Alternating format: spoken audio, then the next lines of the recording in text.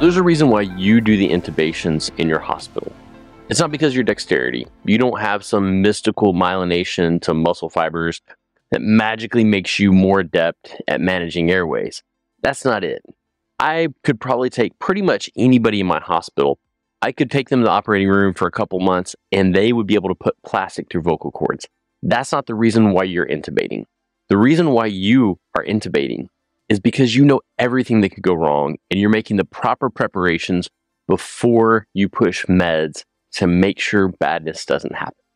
Here's take home to the entire talk. If you don't remember anything else, remember this. Every intubation can result in death.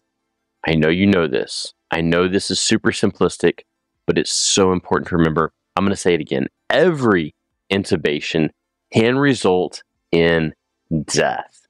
In the emergency department, we intubate, there's about a 4% chance that our patient's going to suffer from post-intubation cardiac arrest. In other words, intubation attempt goes great, we get the tube in, and within minutes we're on the chest doing chest compressions, trying to resuscitate that patient. If that happens, there's an 84% chance that patient's going to have an in-hospital death. If we allow them to suffer from post-intubation cardiac arrest, more likely than not, they are going to never leave the hospital. And so we need to do everything possible before we push meds to prevent post-intubation cardiac arrest. There's a couple of different SOAP-Me mnemonics out there, and I like things from both of them, so I've combined them. This is my SOAP-Me-E mnemonic, which I think covers everything. I'm going to go through it quickly, and then there's a couple points on here that I really want to spend a little time on. First of all, suction, easy peasy, mac and cheesy, right? Make sure that you have your suction hooked up. If there's no regulator in the room, if there's no canister in the room, this can be time consuming. So before you start, check for suction. Make that the first thing that somebody's working on if it's not up and ready. Pre-oxygenation, denitrogenation, we're going to hit this pretty heavy in the panel, so I'm not going to spend a lot of time here. But at a minimum, flush rate non-rebreather. If you're having any oxygenation issues, if your residual volume is decreased, non-invasive ventilator, BPAP, that's the way to pre-oxygenate. Airway equipment, this is the bare minimum you need. Tube, stylet, syringe, blade, bag valve mask device. We're going to come back to airway equipment in a minute.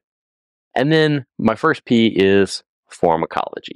When I say pharmacology, the most common things we think about are our induction agent and our paralytic. Ketamine and rocuronium, these are my go-to for intubation. However, there is something you need to know about ketamine, and it's going to make you angry, but please stick with me.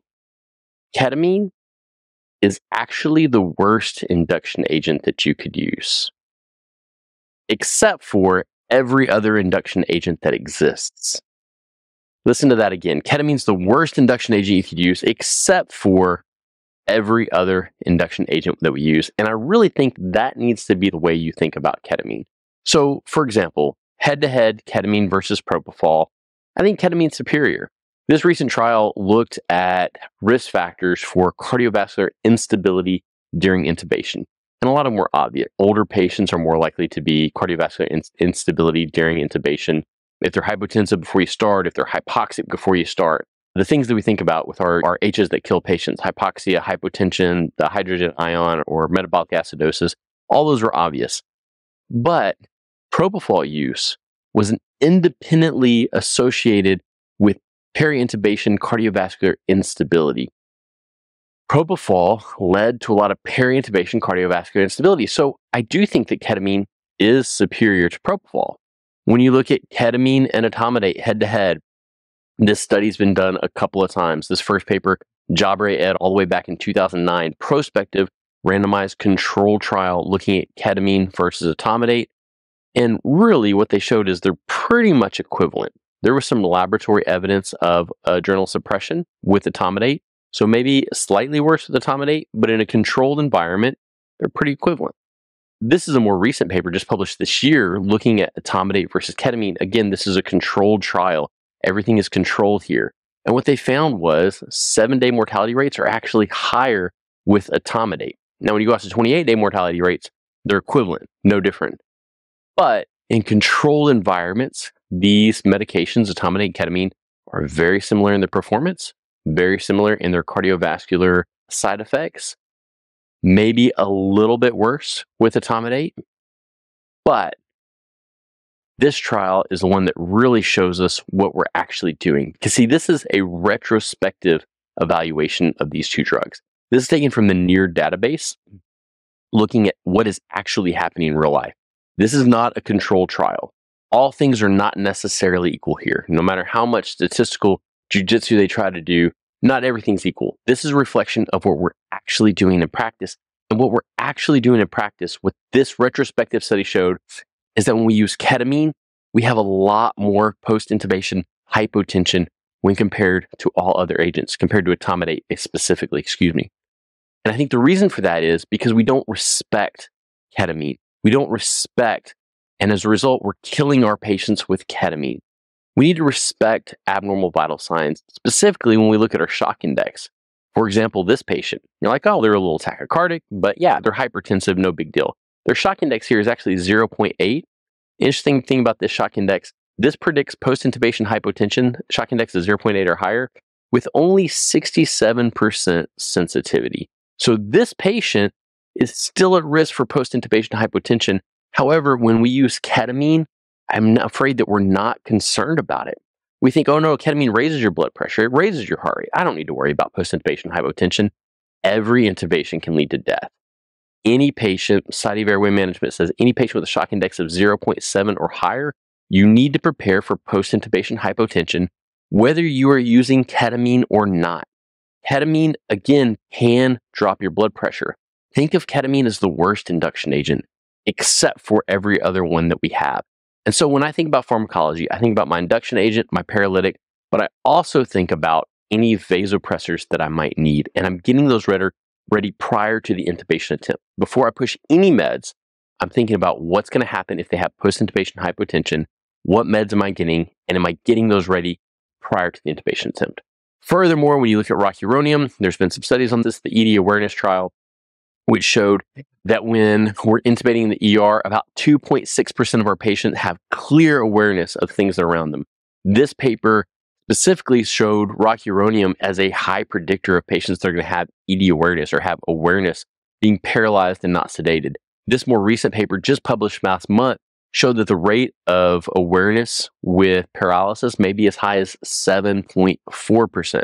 So because of that, when I get my pharmacology ready, I'm getting my induction agent, my initial paralytic, any vasopressors that I might need, but I'm also getting my ongoing analgesia and sedation ready before I push any meds. So this is my pharmacology, not just induction agent paralytic, any pressors that might need to be given or started prior to the intubation attempt, and then my ongoing analgesia and sedation as well. All right, going back to our big mnemonic here, positioning. First of all, you need to get the patient in the sniffing position. This is the sniffing position, right? Not that.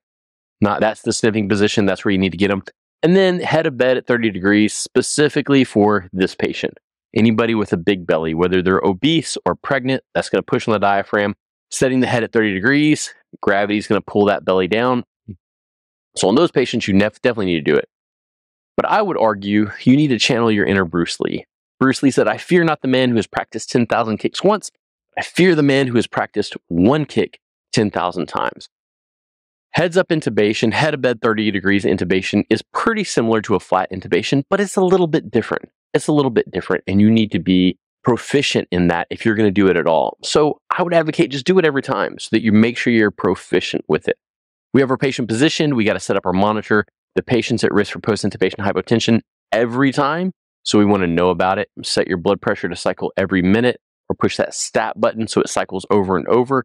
Or if an airway may be in this patient's future and you've got a few minutes, get an A-line in so you have second-to-second feedback on your blood pressure. And then your pulse oximeter, you want that on, obviously. But if you can, turn your tones on so that you get that auditory feedback, that deet, deet, doot, doot, doot, if they start to desaturate.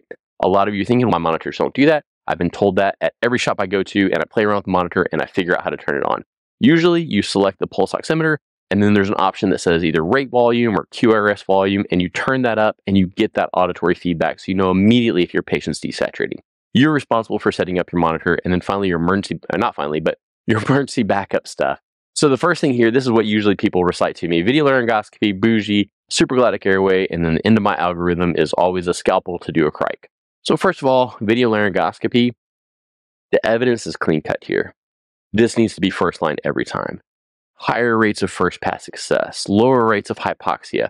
This is a phenomenal meta-analysis. If you doubt video laryngoscopy, search for this PubMed ID, read this meta-analysis. I don't think there's any excuse now not to use video laryngoscopy first time with every intubation.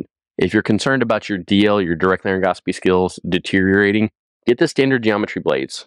Look with DL, and if you have any issues, you've got the screen right up there. But VL really needs to be over here on something you use every time.